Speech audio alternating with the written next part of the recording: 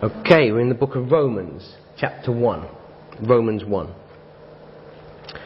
Paul, a servant of Jesus Christ, called to be an apostle, separated unto the gospel of God, which he had promised afore by his prophets in the Holy Scriptures, concerning his Son Jesus Christ our Lord, which was made of the seed of David according to the flesh, and declared to be the Son of God with power, according to the Spirit of holiness, by the resurrection from the dead, by whom we have received grace and apostleship for obedience to the faith among all nations for his name, among whom are ye also the called of Jesus Christ, to all that be in Rome, beloved of God, called to be saints, grace to you and peace from God our Father and the Lord Jesus Christ. First I thank my God through Jesus Christ for you all, that your faith is spoken of throughout the whole world. For God is my witness, whom I serve with my spirit in the gospel of his Son, that without ceasing I make mention of you always in my prayers, making request, if by any means now at length I might have a prosperous journey by the will of God to come unto you. For I long to see you, that I may impart unto you some spiritual gift, to the end ye may be established. That is, that I may be comforted together with you by the mutual faith both of you and me. Now I would not have you ignorant, brethren, that oftentimes I purposed to come unto you, but was let hitherto, that I might have some fruit among you also, even as among other Gentiles. I am debtor both to the Greeks and to the barbarians, both to the wise and to the unwise. So as much as in me is, I am ready to preach the gospel to you that are at Rome also. For I am not ashamed of the gospel of Christ, for it is the power of God unto salvation to everyone that believeth, to the Jew first and also to the Greek. For therein is the righteousness of God revealed from faith to faith, as it is written, the just shall live by faith. For the wrath of God is revealed from heaven against all ungodliness and unrighteousness of men, who hold the truth in unrighteousness, because that which may be known of God is manifest in them, for God hath showed it unto them. For the invisible things of him from the creation of the world are clearly seen, being understood by the things that are made, even his eternal power and Godhead, so that they are without excuse. Because that when they knew God, they glorified him not as God, neither were thankful, but became vain in their imaginations, and their foolish heart was darkened.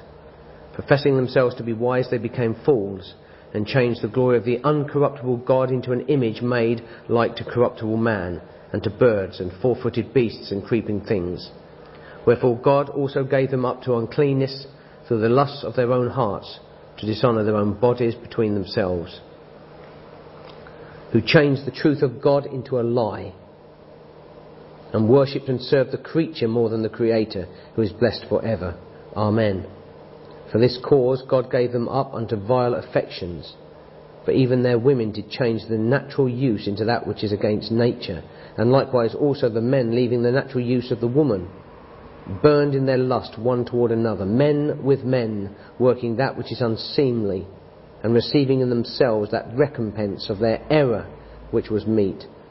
And even as they did not like to retain God in their knowledge, God gave them over to a reprobate mind, to do those things which are not convenient, being filled with all unrighteousness,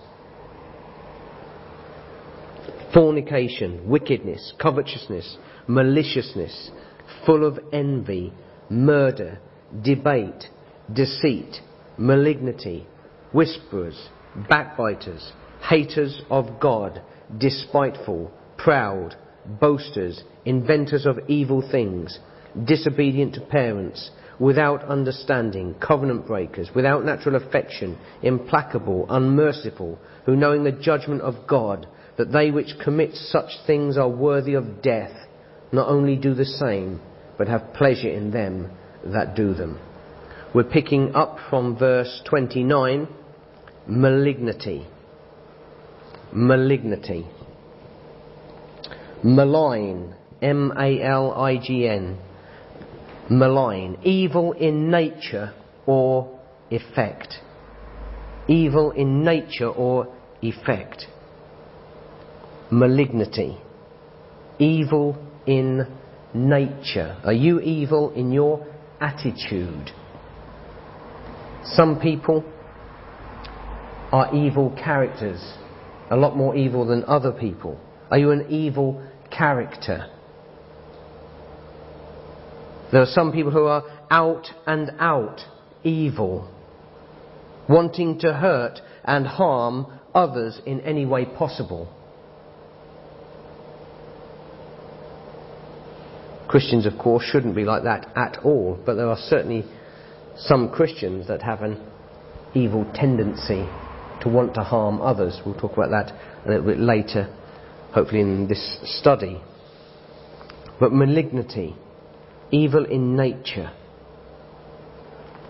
All the people you meet, isn't it amazing that some seem, normal, okay, run-of-the-mill, everyday, average people, and there's others who are blatantly evil.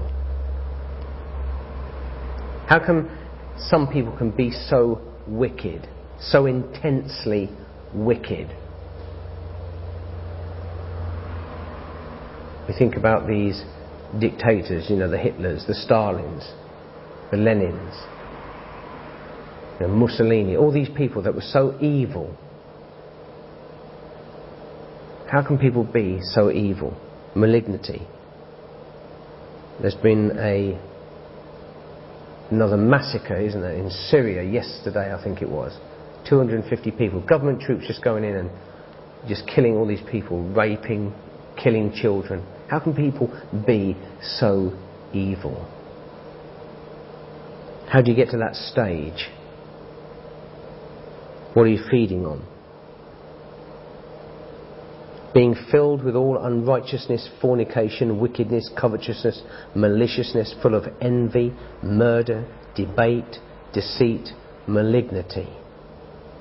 Certainly are the characters, the character traits of this world today. All those things. Has it always been like this? Maybe. I haven't been around. But it's certainly intense today, isn't it? Go back 50 years, 100 years, 1,000 years. The time of the Lord, were they as bad as they are today? People say, oh, they've always been this bad. It's just that, it's promoted much more. It's televised. But I said something, again, I won't put this on CD, but I said something the other week, how bad did it have to get before the Lord comes back? At the time of Lot and at the time of Noah, what they were doing, the gang rapes and the sodomites and all this kind of stuff, there's horrendous things in the scriptures, that. But how bad does it have to get? And I mentioned something, and then yesterday I read about it. I couldn't believe it.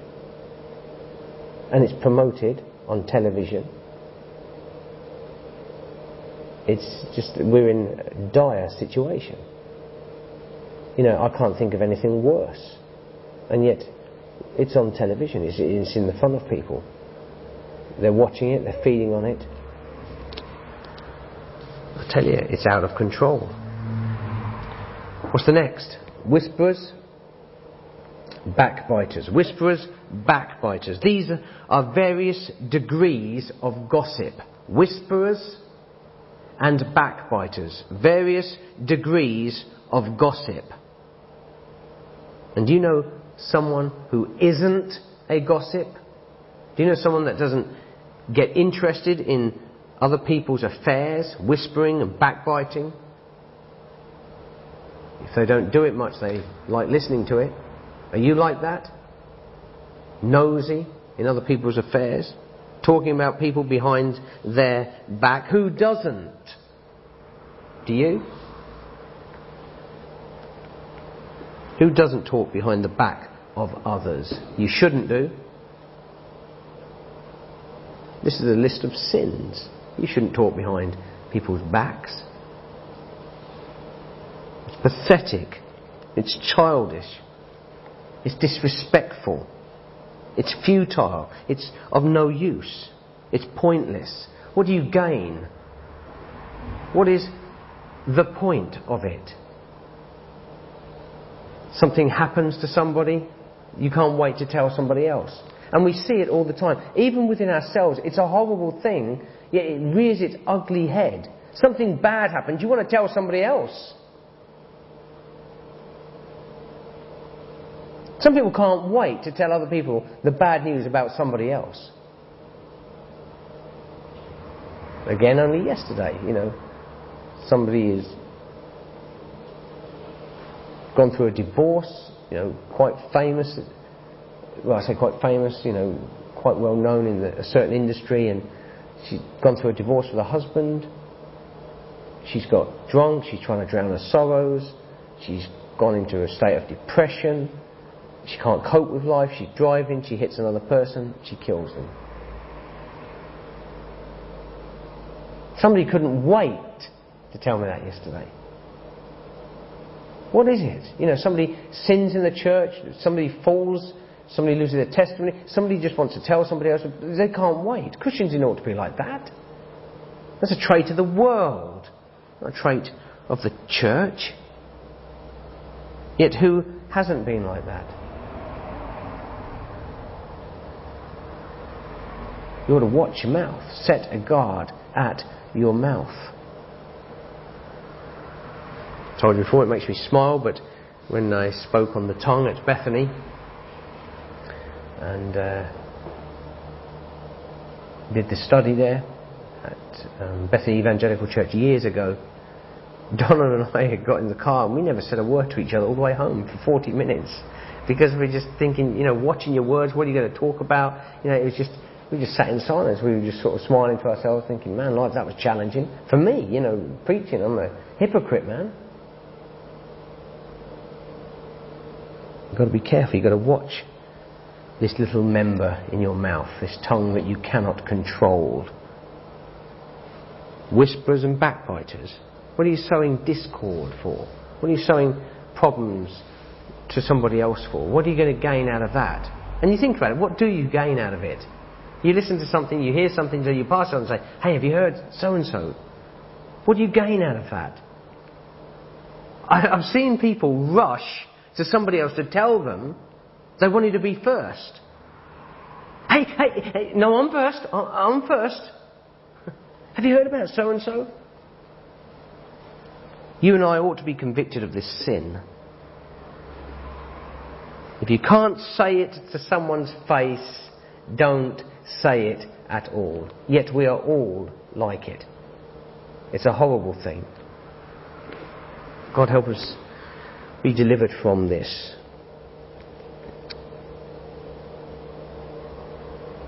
Whisperers, backbiters. Look at a couple of verses on this. Proverbs 11. Proverbs 11, verse 13. A tale-bearer revealeth secrets, but he that is of a faithful spirit concealeth the matter. If somebody has told you something about somebody else, you ought to conceal the matter. What you ought to do is say, look, if it's gossip, I don't want to know. Yet we're all nosy. Isn't it funny how there's something in you that is nosy, he just wants to know. You leave a place of employment. You want to know how the place of employment... You think that because you've left, the place is going to fold. You think that they can't cope because you were so good at your job. We'll get to boastful in a minute. You leave a church and you want to know how they're doing. And you get a kick if they're not doing particularly well. Well, I've left there now. Isn't it? Aren't we like that? It's pathetic, isn't it? If you don't nod your head, I'll come and nod it for you. You're all the same. I'm the same. It's terrible. There's a trait in us. It's horrible. God deliver us from it. Don't be a gossip. Don't get a kick out of somebody's misfortune. Something's happened. You shouldn't want the worst for somebody. You should want the best for somebody.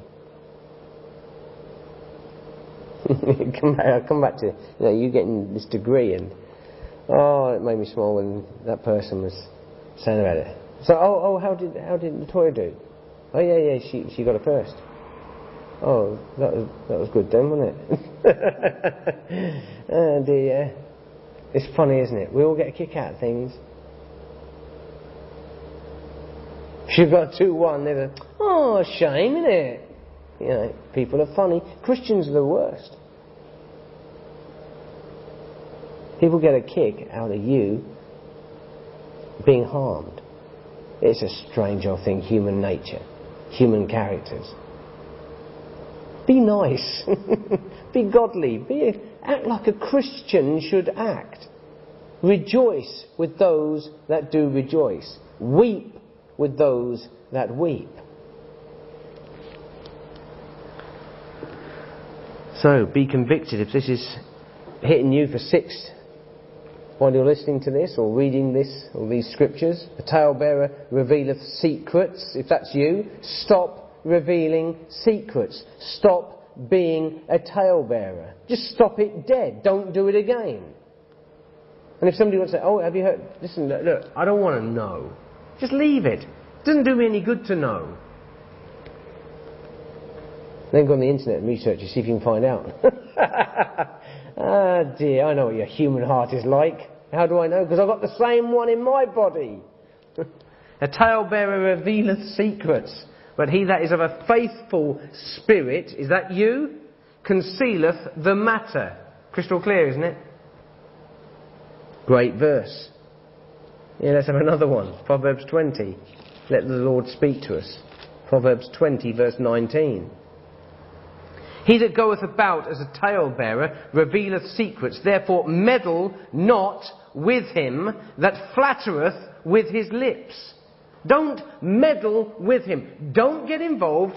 Don't listen. Don't give him ammunition. Don't feed off him. Don't have anything to do with the talebearer. Because they're just sowing discord, they're sowing problems, and they're causing problems. Leave it alone. Walk away. Tell them you don't want to know. Some of you, you're not going to be speaking for weeks, man. You've got nothing else to say. You go to church, hey, just sit there, read your Bible before the service, get your heart and life right with the Lord, sit in silence, sit in reverence, ask the Lord to speak to you as the Word of God is ministered, and then after church, edify the body of Christ somehow. Speak about the Word. Tell somebody how, man, I was convicted today because, this was preached, or I read in the Scriptures, this really affected me. I'm trying so hard.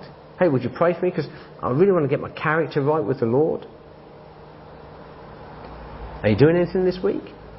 If you're not, do you fancy going out tracting with me? I could do with a friend to go and just walk and just push a few tracks through doors. Do you fancy doing that? Do you want to meet up for a coffee? Hey, listen, I've been reading in Proverbs. This is amazing, reading in Proverbs. Do you want to go for a coffee and I'll tell you all about it? Have you heard of so-and-so, Gladys Clackett? She's only... What's all that about? Let it go. Let me give you another one. 26:20. Proverbs 26, verse 20. Where no wood is, there the fire goeth out. So where there is no talebearer, the strife ceaseth. You're not adding fuel to the fire. You're giving nothing to burn. You're not putting wood on the fire and wanting to, intensify the situation. Somebody may have gone through something. They could have messed up in their lives big time. The last thing they want is you spreading gossip about them. Isn't that correct? They could do with their help.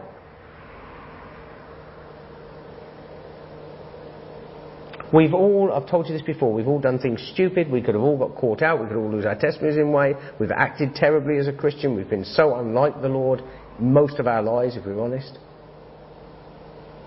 Some people have got caught, some people have lost their testimony, some people have lost their family, they've lost everything. They're so-called on the scrap heap, nobody wants anything to do with them.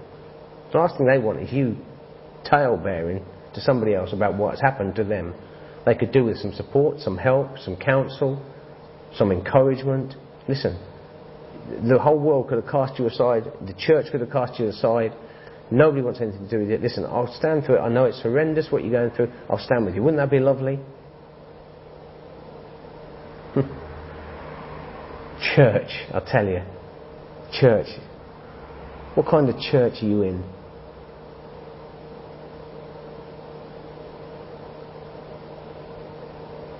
It is so difficult, it seems, today, to find people that really care about other people. Selfishness has been brought out so much even this week. We've seen so much selfishness among people. People just putting themselves first rather than others. Sacrificing things in your life for other people. When was the last time we did that?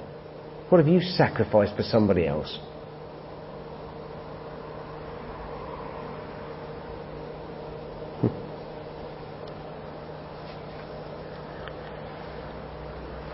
So that is a word, I'm sure, that we could all relate to.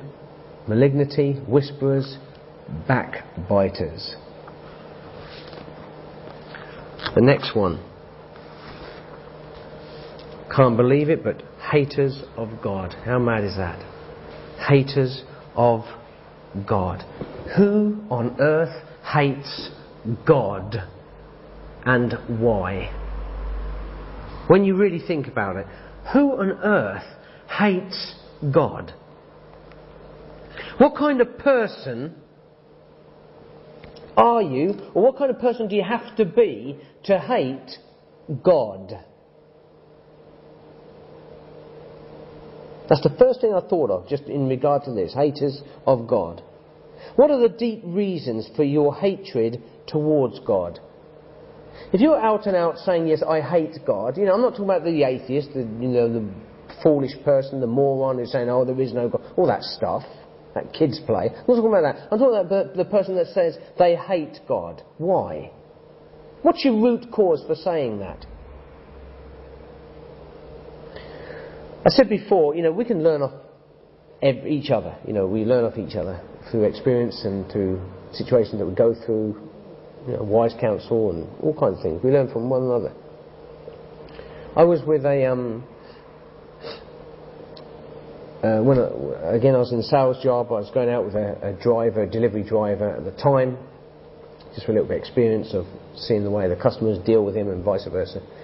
And talking to this guy, and he was probably the most foul-mouthed bloke I've ever met in my life. Every other word was a swear word. Every other word. It was incredible. They put the Christian with him. It just had to be. Out of all the drivers, I get the worst one for swearing.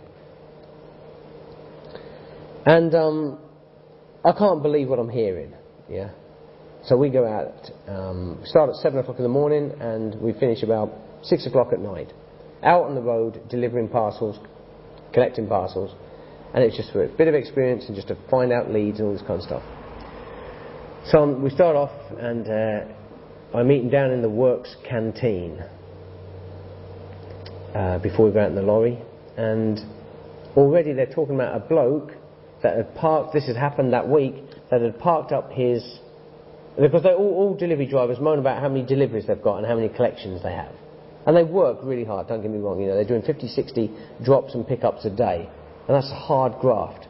Plus they're breaking speed limits to try and get through and try and do the job. If they can't fulfill the job, they get sacked and somebody else comes. It's a real thankless job, being honest, a delivery driver. People don't realise how hard it is. So next time you get a parcel delivered or it's not on time, be a little bit sympathetic towards them. Encourage them, have a quick chat with them. It will have to be quick because they'll be on their way. And so, I go round with this guy. What was I saying then? I go round. Oh, yeah, into the canteen, thank you. And they're saying about this guy had parked up his lorry on a bridge and just jumped. Committed suicide. It happened that week, and then that we were going out. In the same firm, and he just committed suicide. And of course they're joking around about it, and they're making jokes about it and that. This is the guy's life, he's ended his life, that's it, that's the end of his life. They're joking and mocking this. So I walk into that, and then I go out with this guy who's vile-mouthed, foul-mouthed bloke. And so I'm sitting there and we start off the journey. And as we're driving, I'm trying to, break down barriers, trying to, get him to talk, find out a little bit about him, throw a few open-ended questions, get him talking. I'm out with him for the whole day, let's just make the best out of it.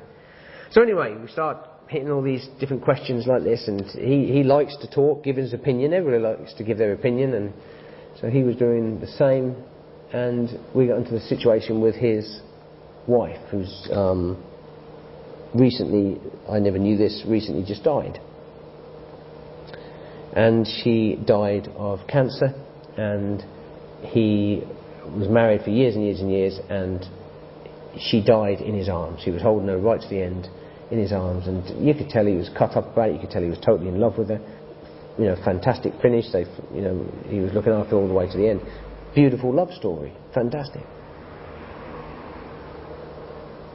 But as soon as I mentioned God or the Lord, what's the first thing he does?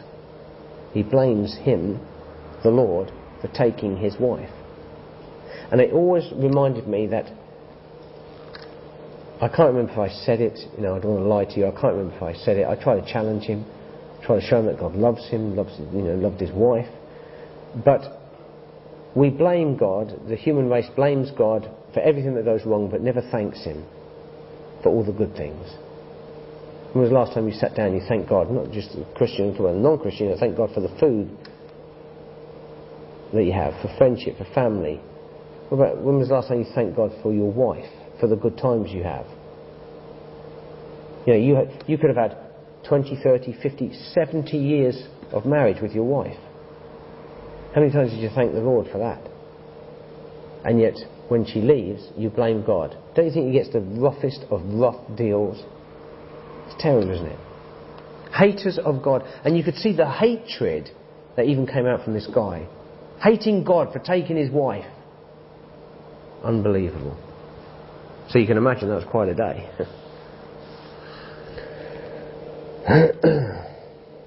What has God done to you for you to hate him so much? Hate is such an intense word. We don't like it, don't like using it. You know, I hate this. You know, people say, my dad used to pick me up on this if I say, oh, you know, there's certain foods, you know, there's some mad things, but like, you know, I like most foods, and not exotic or anything like that, just basic food. But like at school, I don't know what it was, but they gave you like, you know, these torture pills called butter beans. You know, I don't know. You may like them, I don't know, but I could never get into it. And you know, they put them on the plate, and you know, it's torture. That's what they just want to. They do it deliberately, I think, at school. But and I used to say to my dad, you know. And he had this thing in him that he wanted you to eat them, you know. I think he enjoyed the torture bit as well, you know. So I come home from school one day and I got these butter beans on my plate. And they know I don't like them. I've been complaining about them for years, you know. And then suddenly they're on my plate. I said, you know, I don't want these. You know, I don't like these, you know. You know, I was 34 at the time, and no. And I said, I just don't want these. And he says, eat your butter beans, like this. Now, I hate these. He says, oh, hate's a strong word and all. You know, what do you hate? Do not I hate those that hate thee. The scriptures say, don't they? But hate is an intense dislike or strong aversion, which means a strong dislike. So what has God done to you for you to hate him? Hatred, abhor, detest, abominate, disgust. How can you hate God? What's in you that has got you to that position, that stage in your life where you can openly say, I hate God? What on earth has caused you to say that? Do you really know what you're saying? Who do you personally know,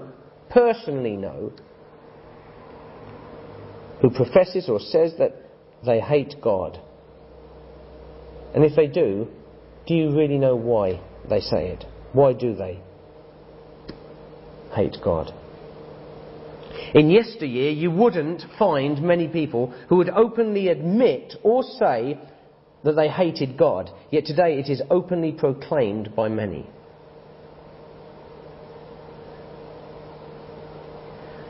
We went out on the road. We had a meeting today, and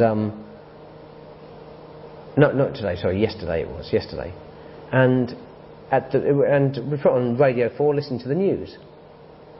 Catch the news, you know, probably not worth it, but we just stuck it on, 5-10 minutes, just listening, and straight away there was an advert, and it came on blatant, on Radio 4, blatant. Hi, Satan here. And it was talking about the underworld, it was talking about the punishment, it was talking about the intense heat that there was down in hell, and who was in hell, having a bit of a party, this type of thing. It was saying something towards that, I think. It was a comedy show. Talk about mocking sin, mocking God, mocking hell. It's just treated as comedy. In your face. It must have been, I don't know, 8:30 in the morning. And then as we're getting home at night, 5:30 at night, whatever, same advert again. Unbelievable. There is a hatred towards God today that has certainly intensified, that it wasn't like that all those years ago. Not in the mass way it is today, if you understand what I'm saying. Surely you have to have a reason or cause to hate. Who or what do you hate? You see, Jesus Christ is love personified. He is love. He is the embodiment of love. He is everything to do with love. He's the creator, the instigator of love. Yet he is hated by so many. Turn to Psalm 69. Again, preached on this a while back. Psalm 69, we said that Psalm 69 talks so much about the Lord's childhood. If you look at Psalm 69 verse 4, they that hate me without a cause are more than the hairs of mine head. They that would destroy me, being mine enemies wrongfully, are mighty. Then I restored that which I took not away. They hate the Lord so much. The masses hate the Lord. They want to destroy the Lord. Yet they hate him without a cause. Don't you think that is incredible? How can somebody hate Jesus Christ, who is love? God is love. I find it incredible. I can't explain it. It's just, it's sin. I understand that, But how you could get to that stage in life where you hate the Lord Jesus Christ, someone who loved you so much that he died for you, I find incredible. They can't stand the mention of his name. You talk about the Lord Jesus Christ to some people, and they just can't stand it. They can't talk about it. They get so irate, they get so arrogant, they get so angry, they get ferocious just by mentioning his name. I've got people in my own family like that. I find it amazing. Look at John 15:25. John 15, verse 25. But this cometh to pass, that the word might be fulfilled that is written in their law, they hated me without a cause. What cause have you got to hate the Lord? Think of all the hatred towards God found in music. Music should be edifying, should be lovely. Yet you have all this heavy metal, rap, all this rubbish stuff today, all this modern trash today, that's out and out blasphemy. There is a hatred. There is like subliminal messages. It's attacking God. You've got people that are out and out God haters, such as, again, a lot of heavy metal bands, this Marilyn Manson, these antichrist so-called musicians and singers. They is mad. They haven't a clue what they're getting involved with and they're doing. But what's driving them? How have they let the devil control their lives in such a way that they have such a hatred towards God? What have they opened themselves up to? You talk about demon possession. Hatred towards God, found in music, the television and film. Openly mocking God. What is it that Jim Carrey produces that film, Bruce Almighty? Satanic. And you get Christians that watch it. Watching satanic trash like this, openly, mocking God. We hear it on the radio, we see it in print. You can go into a Waterstones bookshop, or these bookshops out there, and you can find stuff that is openly attacking God, and there is a hatred towards God. But why? For what reason do they hate? We went to a creation versus evolution talk, didn't we? 2 weeks ago, was it? 2 weeks ago. And one of the questions they were asking, or some guy in the congregation, I don't think he was a believer, asked, do you think there's something like sinister and like an undertone? Hidden agenda, thank you. Hidden agenda in all of this. And like the pastor, who's a decent, nice chap and that, who was a scientist, he said, I don't think so, didn't he? I mean, this is a pastor, a leader of a church, who says, I don't think so. That is the maddest comment in the whole of the thing. If they don't think there's something sinister, if they don't think there's something evil, if they don't think there is a hidden agenda in this, they are mad. Where's all this hatred coming from? Where's all this stuff that is anti-God, anti-Christ, anti the Word of God, anti-authority? Where's all this coming from? There is something hidden everywhere. We're spinning out of control. You don't think there's something hidden? You don't think there's a hidden agenda? You think it's just by accident? You're mad. You don't read your Bible. What harm has God caused these people that hate them? Has He destroyed their lives? Has He hurt them? What has He done towards them that they hate Him so much? Think of all the good the Lord has done for the wicked. Can you see? Can you feel? Can you touch? Can you taste? Can you smell? Can you walk? Can you work? Can you speak? God's allowed all that to happen in your life. Have you got any friends? God's given you friends. Can you eat okay? God's allowed you to eat. Earn money? Spend money? God's allowed that. Travel? Roof over your head? Every single good thing you've got in your life has come from God, ultimately. And they hate Him?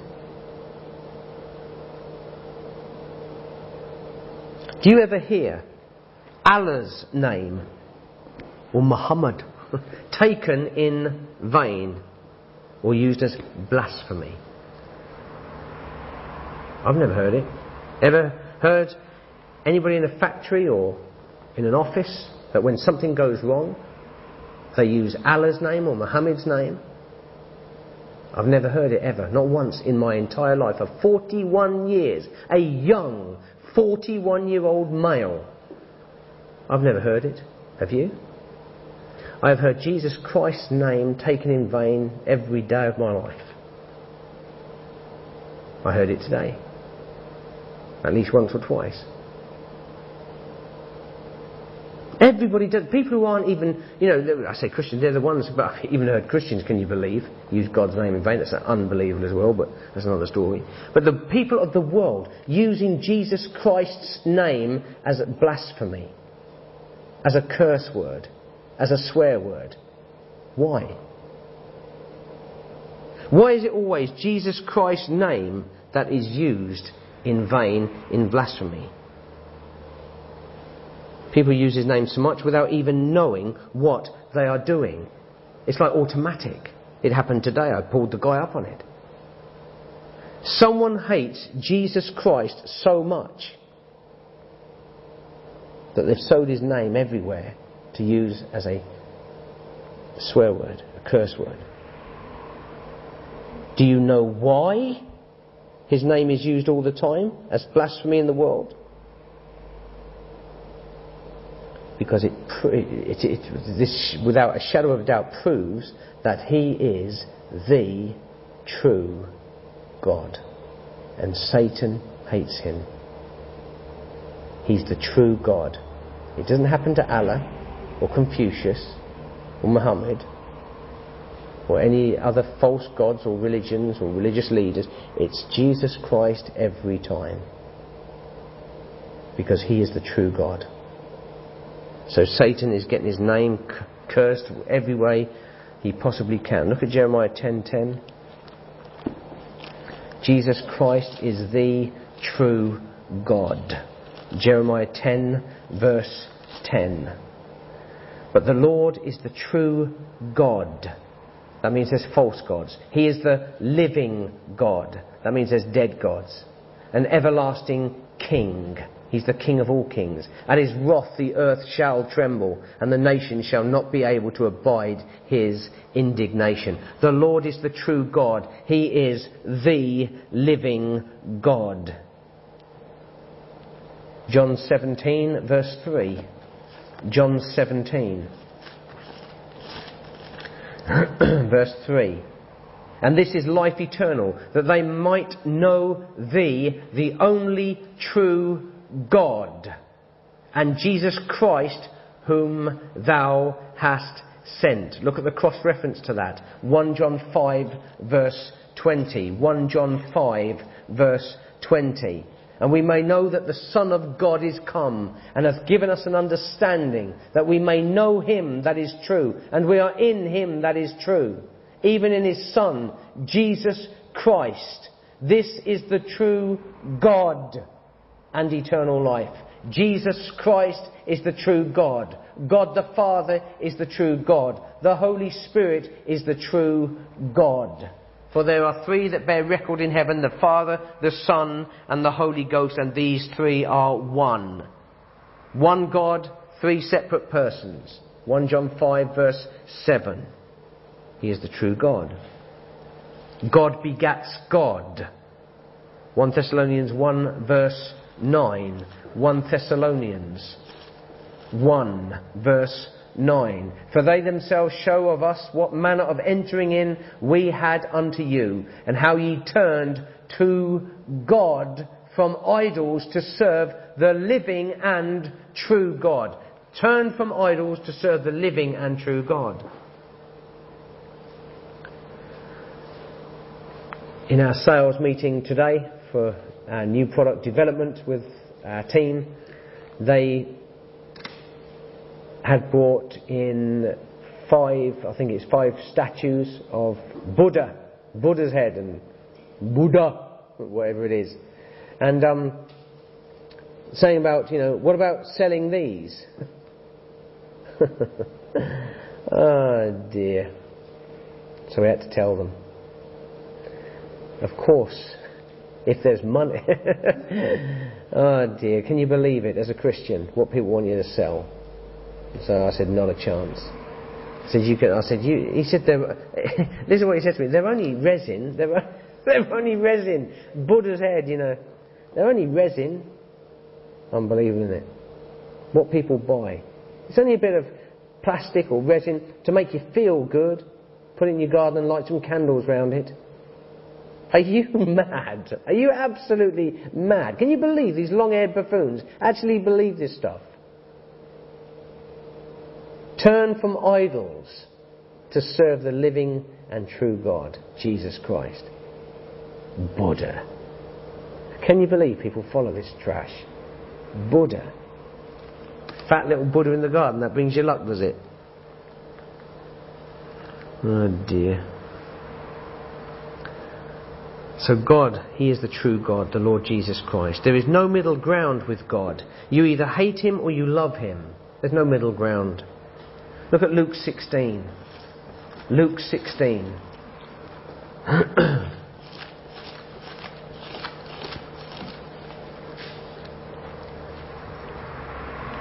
Isn't it interesting? You've got that buffoon in Oxford, what's his name, Dawkins, who puts on the buses, there is no God. Doesn't he? He doesn't put that at all. What's he put? There probably is no God. He's a coward. Either there is or there isn't. He's a coward. Oh, there probably is no God, you know. But just in case, we're going to put probably on the bus. You know, just in case I could be wrong, you know. Hope my good outweighs my bad, you know. Dawkins. Oh dear. The God delusion. And people buy it. Christians buy it. Christians read it. Don't read the Bibles, but they'll read that. Oh, of course, just for research and reference purposes, of course, yeah. And give him the money. Won't buy any tracts and give them out, but they'll buy the God delusion. Deluded fools.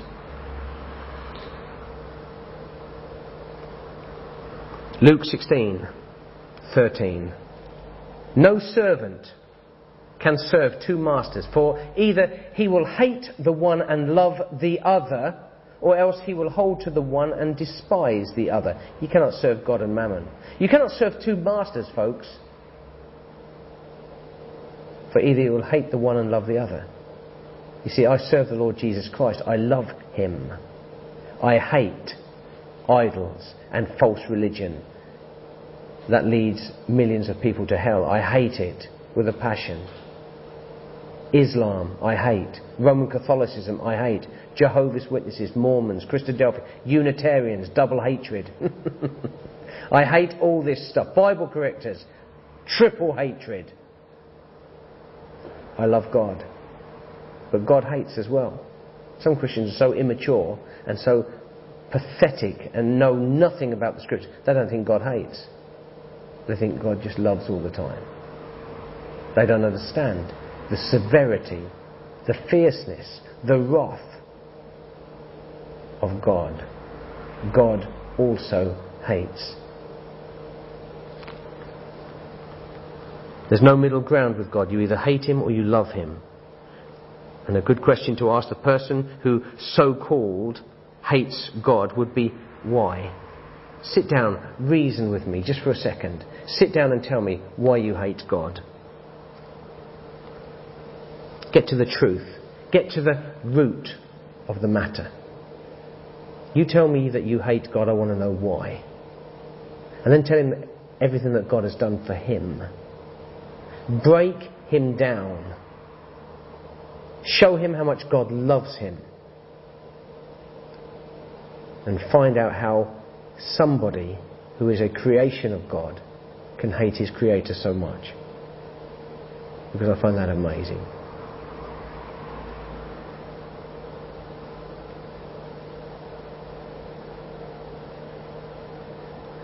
One more,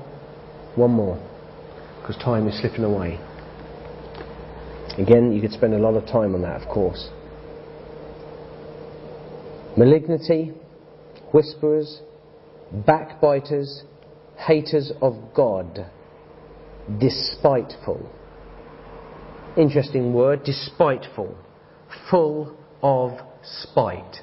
Despiteful. A desire to hurt, annoy, or offend. Full of spite. You see that among children. They want to hurt another child, or annoy another child, or annoy anyone. Children just annoy everyone.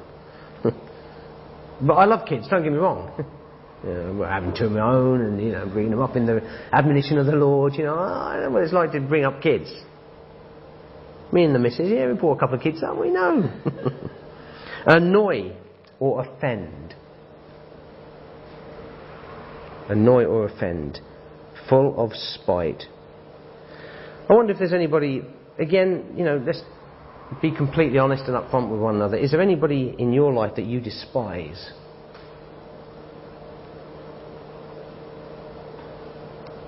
Who do you despise? And why? Are you full of spite? Do you enjoy hurting people, annoying people, offending people? Who do you want to hurt or harm? And why? Is there anyone in your church who gets a kick out of harming or hurting someone else? I've met Christians like that. I said you can learn off anyone. And we had a girl, didn't we, who came to our youth group, I think. The girl said the word to you, or whatever, this Schadenfreude. I'd never even heard of it. Schadenfreude. German. The Germans. Schadenfreude. Schadenfreude. Schadenfreude. 4 syllables. Sounds a bit more than that, doesn't it? What's it mean? Well, it means that you get pleasure, or pleasure, derived from another's misfortune. That's what it means. You get a kick out of someone else who has had misfortune. And you all know what it's like if you see somebody fall over, yeah, and you burst out laughing. It could be terrible, yeah. You're all smiling now because you just picture the scene where you can see somebody who has fell over and they've hurt themselves, that you have laughed because you found it funny. Now, you feel guilty afterwards for doing it, but there's something inside of you. You're all smiling now. There's something inside of you that when you see, and the worse the fall, the more you smile at times. Yeah? That's Schadenfreude. It's not just me. Yeah. That's right, yeah, that programme, You've Been Framed. Obviously the Toy watches it. No. Yeah, but for us spiritual, yeah, there's Christians. No. Yeah, you want to complain, you write to Latoya, not me. No, I'm only joking. We've all seen it, haven't we? Well, if you haven't, Latoya has. No, You've Been Framed. You can put on the internet, can't you? Those of you that are secular, you can put in YouTube funniest videos, and see the funny things that people falling over or falling off the bikes, all this kind of stuff, And there's some great. We've all seen this stuff, and sometimes you can't help it, but you laugh out. You burst out laughing when you see something. That's Schadenfreude. Somebody's misfortune you get a kick out of. What's that all about? Oh dear. But going back to this word despiteful, full of spite, a couple of interesting verses again.